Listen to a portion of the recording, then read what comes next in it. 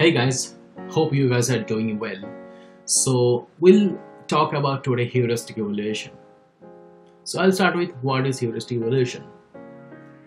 A heuristic evaluation is a usability inspection method for computer software that helps to identify usability problem in the user interface design.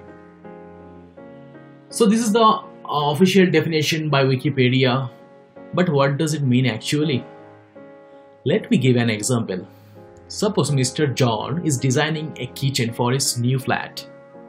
So he hired an expert to design his kitchen. That person has some kind of guideline, like a width and height of a particular area inside the kitchen should be etc, as you can see here in that example.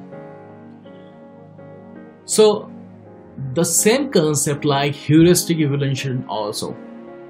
While you are designing a website for your business, you can hire a usability expert to check that your website is following all kind of usability guidelines or not. That's what we call it sometimes expert review also. In the market, there are a lot of heuristics are available. And if you talk about the famous one, there is a 10 principles which is created by usability guru Jacob Nelson, and I'm such a big fan of him. But often I heard that some people say, yeah, I know there are 10 heuristic principles, but I don't know how to apply in my website or app. Okay, no problem. We have a solution for this. So I am introducing an easy, understandable heuristic with you. Very easy way to conduct heuristic evaluation in your organization. So here I am basically breaking down the main information or heuristic in subcategories. Just an example, if I talk about the first point, appearance and aesthetics.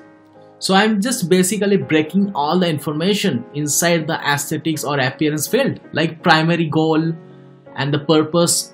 Purpose is clear, clean, simple design, pleasing color scheme, appropriate use of white space, etc. So I'm basically breaking all the informations. If you talk about the content, they are like major heading are easy to understand.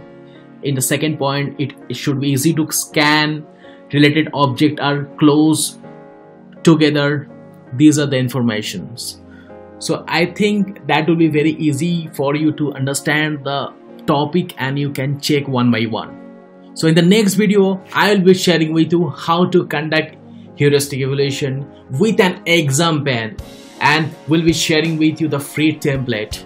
Like if you like this video, please hit to the like button and subscribe my channel. Stay tuned.